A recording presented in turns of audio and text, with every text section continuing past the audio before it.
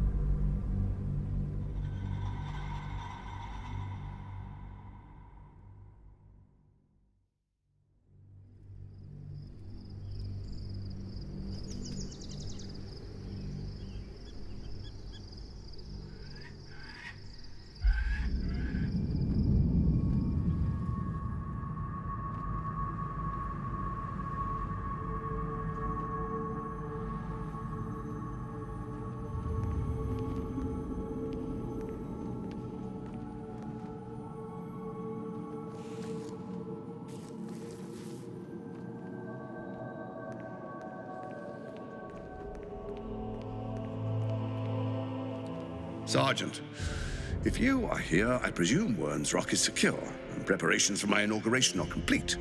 No, Lord Gortash. We were interrupted. Another quake in the lower city. More severe this time. So you came cowering to my chambers? I'm flattered, Sergeant.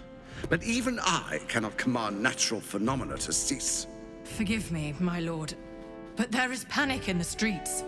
The people are afraid. Perhaps the people would be calm if you kept your nerve. I expect better from the Flaming Fist than to run scared from a slight tremor in the earth. Get back to your duties. Duties, duties, duties. Patrolling and saluting and following and bowing and scraping. Yes, sir. No, sir. Rip and cut your throat, sir. Your plan is falling apart, lordling. Give me a reason not to cut you to ribbons. Control yourself, Orin. We need to focus on reuniting the stones or the brain will break free. These quakes are just the start. Neither of us expected the prism bearers to kill Ketheric. They'll be traveling to the city. Let's make sure we give them a Baldurian welcome. I itch to peel you, to split your skin, to see your skull shine in the light. Little tyrant. Lucky for you, I harvested a whole family of living flesh in Rivington at high sun. They will sate my blade thirst tonight. Oh, but tomorrow, and tomorrow, and tomorrow, and tomorrow, my blades will thirst again.